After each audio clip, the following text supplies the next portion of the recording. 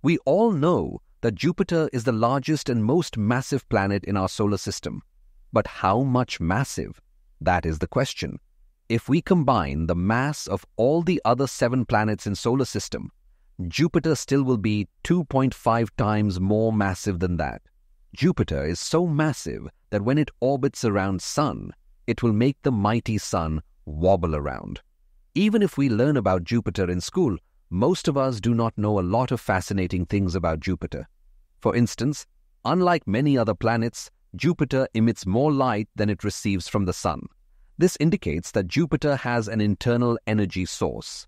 Another interesting aspect about Jupiter is its ever-changing appearance. The horizontal bands that we see on Jupiter is not the same in all pictures, because these lines move relative to each other. This makes us wonder what those bands really are. Despite its immense size, Jupiter might not have a solid surface like Earth at all. In this video, we will uncover 8 lesser-known but amazing facts about Jupiter.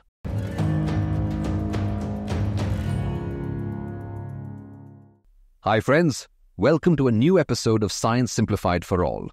Jupiter is the 3rd brightest object in the night sky, after Moon and Venus. So, it can be easily spotted among other objects in the night sky. Jupiter has been observed by humans from very early times.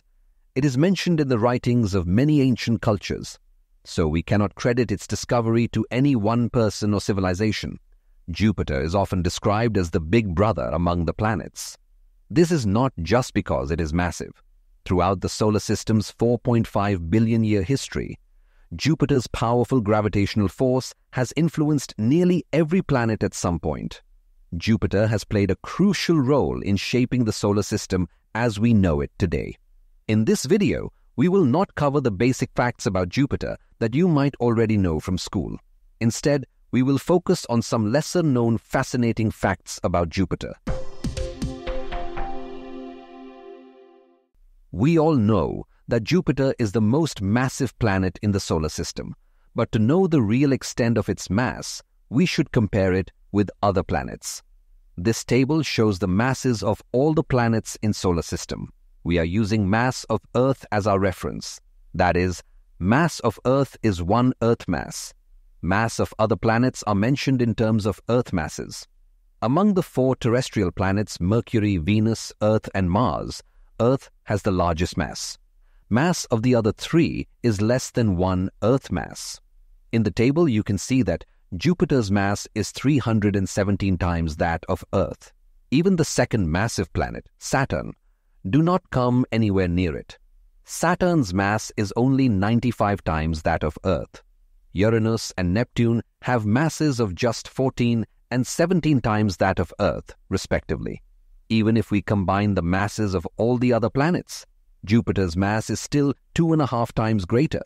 Each time Jupiter orbits the Sun, it causes a noticeable displacement to the Sun, making it wobble. When one object revolves around another due to gravity, like the Moon around the Earth or the Earth around the Sun, both objects actually revolve around a common center of mass, known as the barycenter. If both the objects have equal mass, this barycenter will be halfway between them. In such cases, both objects orbit around this point. This is what happens in the case of a binary star system.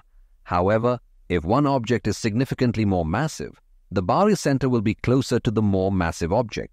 If that object is extremely massive compared to the other, the barycenter will be inside the massive object. This makes the smaller object appear to orbit the larger one. For example, the barycenter of the Earth-Moon system lies within the Earth. So we can always say the Moon orbits the Earth. But that is not the case with Jupiter and the Sun. The barycenter of the Jupiter-Sun system is actually outside the Sun. This means that Jupiter and the Sun both orbit around this common point. Every time Jupiter completes an orbit, the Sun moves a distance greater than its own diameter due to Jupiter's immense mass. That is why I told earlier that Jupiter makes the Sun wobble. The barycenter of the other planets with the Sun lies within the Sun, so they do not make the Sun move very much while they orbit around it. If Jupiter, just a planet in solar system, can even make Sun, the king of solar system, wobble, Just imagine how massive it is. Now, let us explore the internal structure of Jupiter. Earth is a terrestrial planet. It is primarily composed of solid materials like rocks and soil. On the other hand, Jupiter is a gas giant. It is made up of 90% hydrogen and the rest is helium. Other elements are present only in trace amounts. Since hydrogen and helium are gases, we are not sure whether Jupiter has a solid surface like Earth. When we look at images of Jupiter, what we see is not the surface of Jupiter. These are actually clouds that are floating at the top of Jupiter's atmosphere. The atmosphere of Jupiter is predominantly hydrogen with small amount of helium. Additionally, small amounts of gases such as ammonia, methane, hydrogen sulfide, and nitrogen are present. The clouds mainly contain compounds like ammonia and ammonium hydrosulfide. Jupiter's atmosphere is approximately 3,000 kilometers thick. As you move deeper into this atmosphere, the pressure increases significantly. When the pressure on any gas exceeds a certain limit, it becomes liquid. Thus, beyond certain depth, the gaseous hydrogen changes its state into liquid hydrogen. If you go further inside Jupiter, you will find only liquid hydrogen. It is in the form of a vast ocean. That liquid hydrogen ocean is the largest ocean in our solar system. But it does not end there. As you go deeper into this liquid hydrogen ocean, the pressure continues to rise. Eventually, hydrogen enters a rare state known as metallic hydrogen. Although still in liquid form, it exhibits metallic properties. The single electron in each hydrogen atom becomes free, similar to what happens in metals. This makes the metallic liquid hydrogen a conductor of electricity. The region of metallic hydrogen is the most abundant part of Jupiter's interior. Some scientists suggest that Jupiter may have a solid core roughly the size of Earth. However, recent studies using the Juno spacecraft indicate that even if such a core exists, it is likely diffused within the metallic hydrogen. Near Jupiter's center, the temperature reaches about 19,700 degrees Celsius, which is 4 times the temperature of the Sun's surface. This heat originated during the formation of Jupiter. When an object contracts due to gravity, it generates energy in the form of heat. This is the same process that triggers fusion reactions in stars. However, Jupiter's mass is not sufficient enough to start a fusion reaction. Since Jupiter has a very large diameter, heat dissipates from it very slowly. The heat generated during its formation has not fully dissipated yet. This heat still slowly radiates out of Jupiter. Moreover, as heat radiates outward, Jupiter contracts further due to gravity, generating additional heat. This additional heat also gets radiated out. This contributes to the total energy we observe coming from Jupiter. At the beginning of the video, I mentioned that Jupiter emits more energy than it receives from the Sun. Since Jupiter is located farther from the Sun than Earth, Jupiter receives less intense sunlight. Compared to that, the heat flowing out of Jupiter is really substantial. Some refer to Jupiter as a failed star because it could not ignite fusion despite having so much hydrogen. However, this label is quite inappropriate. To become a star, Jupiter would need to be at least 70 times more massive than it is now. So the gap between Jupiter and a star is much wider than it seems. But as a planet, Jupiter is exceptionally large. Its radius is approximately 70,000 kilometers. Interestingly, the smallest star ever discovered, EBLMJ 0555-5, 7AB, has a mass 70 times that of Jupiter, but its radius is smaller, only about 60,000 kilometers. This means Jupiter is actually larger in size than this tiny star. Therefore, it is more fitting to call Jupiter an extremely successful planet rather than a failed star. As an object's mass increases, its gravity also increases. This stronger gravity compresses the object, decreasing its size and increasing its density. That is why this star, despite being 70 times more massive than Jupiter, has a smaller radius.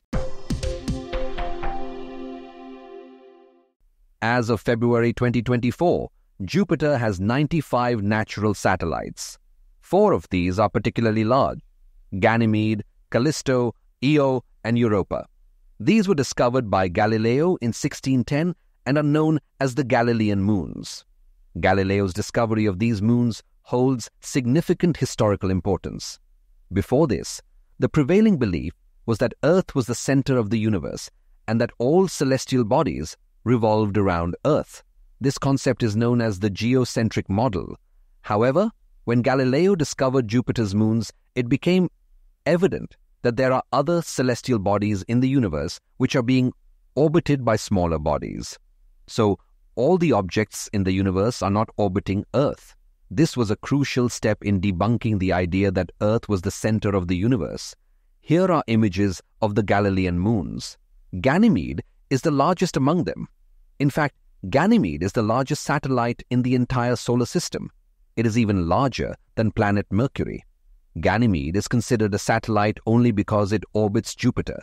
If Ganymede orbited the Sun, it is big enough to be classified as a planet. This image compares the sizes of the Galilean moons with the planet Mercury and our own moon.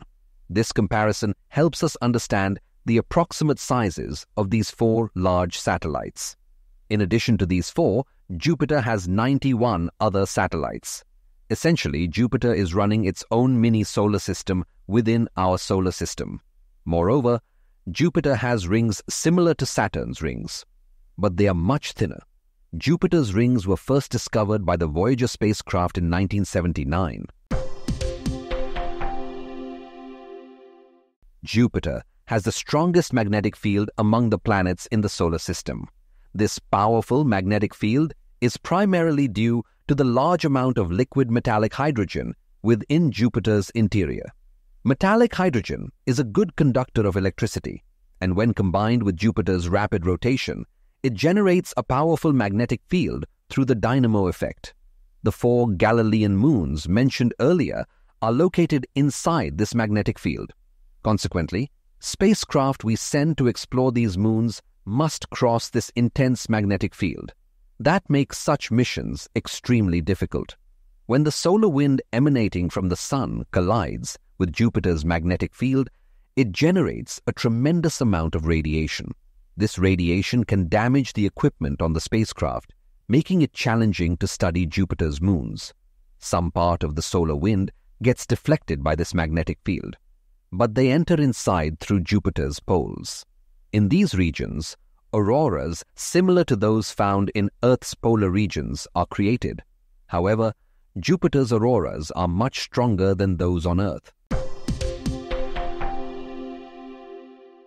Due to Jupiter's very strong gravitational field, many meteors and comets often collide with it. Some of you might recall the event in 1994 when a comet named Shoemaker-Levy 9 crashed into Jupiter. 2 years prior, when it passed by Jupiter, the comet had broken into several pieces because of Jupiter's gravity. These pieces fell onto Jupiter 2 years later. Jupiter's orbit around Sun has 5 special positions called Lagrange points. These are the positions where a smaller object can hang out relatively stable, perfectly balanced by the combined pull of the Sun and Jupiter's gravity. Out of the 5 Lagrange points, 2 are on either side, 60 degrees away from Jupiter. These points are known as L4 and L5. In the regions surrounding these points, many asteroids get caught. They orbit the Sun along the same path as Jupiter, either ahead of or behind the planet. The asteroids that usually get dislodged from their own orbits due to several reasons are trapped in Jupiter's Lagrange points due to Jupiter's strong gravitational field. They continue to orbit the Sun, staying in the Lagrange points. Because of this, many meteorites and comets that might head towards the inner planets of the solar system are instead captured by Jupiter's gravity and do not proceed inward. This is why Jupiter is often called the bodyguard of the inner planets. However, Jupiter's gravitational influence also has its downsides. Between Mars and Jupiter, we have the main asteroid belt. Sometimes Jupiter's gravitation disturbs these objects in stable orbits. causing them to deviate and sometimes head towards the inner planets. Therefore, it is difficult to say definitively whether Jupiter is more beneficial or harmful. The solar system was formed from a nebula called the pre-solar nebula. Computer simulations using supercomputers have been created to study these conditions. The latest studies suggest that Jupiter was not in its current orbit during its formation, but was somewhat closer to the Sun. Today, Jupiter is located at a distance of 5 astronomical units from the Sun. However, when formed, it was at a distance of 3.5 astronomical units. After its formation, Jupiter migrated more closer to the Sun. During this migration, Jupiter's immense gravity absorbed much of the material in its path, preventing the formation of other planets in those regions. Currently, if we look at the solar system, we see that between Mars, which is 1.5 astronomical units away from the Sun, and Jupiter at 5 astronomical units, there is no planet. Instead, we find the asteroid belt. This gap is largely because Jupiter's strong gravitational influence prevented the material in that region from forming into a planet, leading to the formation of numerous smaller bodies instead. This also explains why Mars, which was expected to be larger than Earth, is smaller. If Jupiter had continued its inward journey, it could have gathered most of the material that formed Earth too. This would have made formation of Earth impossible. However, Saturn had already formed by then and caught up with Jupiter. The gravitational interactions between Jupiter and Saturn halted Jupiter's inward migration. An orbital resonance between Jupiter and Saturn eventually stabilized their orbits over billions of years, placing them in the positions we see today. By the time Jupiter and Saturn settled into their current orbits, Earth had already formed. The region of the solar system where Earth formed had very little water content, meaning Earth had no water at the time of formation. During Jupiter's migration to its current distance of 5 astronomical units, it gravitationally diverted water-rich objects into the inner solar system. Some of these objects collided with Earth, delivering the water we see today. This is why it is said that Jupiter played a crucial role in shaping the solar system as we know it. When we observe Jupiter, the horizontal bands we see are clouds in Jupiter's upper atmosphere. These bands are categorized into zones and belts, which differ slightly in chemical composition and temperature. These clouds are not static. They move due to winds in Jupiter's atmosphere. There are 2 main reasons for these winds on Jupiter. One is temperature differences, and the other is Jupiter's rapid rotation. These zones and belts move in different directions due to Jupiter's atmospheric winds. Therefore, determining Jupiter's rotational speed based on surface features alone is challenging. Jupiter completes one rotation on its axis approximately every 10 hours. This speed is precisely measured by observing its magnetic field rotation rather than its surface features. Where these zones and belts interact or collide, powerful cyclones form. Jupiter hosts many cyclones simultaneously, with the largest known as the Great Red Spot. This cyclone is larger than Earth and boasts wind speeds exceeding 400 kilometers per hour. Astronomers first observed it over 350 years ago, but recent studies indicate its strength is declining, potentially leading to its disappearance in the future. Similar cyclones exist in Jupiter's polar regions, discovered by the Juno spacecraft. There are a lot more things to discuss about Jupiter, but due to time constraints, we will stop here for the time being. If you enjoyed this video, please like and comment. Your support motivates me to create more content. Do not forget to subscribe to the channel and hit the bell icon to stay updated with new uploads. Thank you.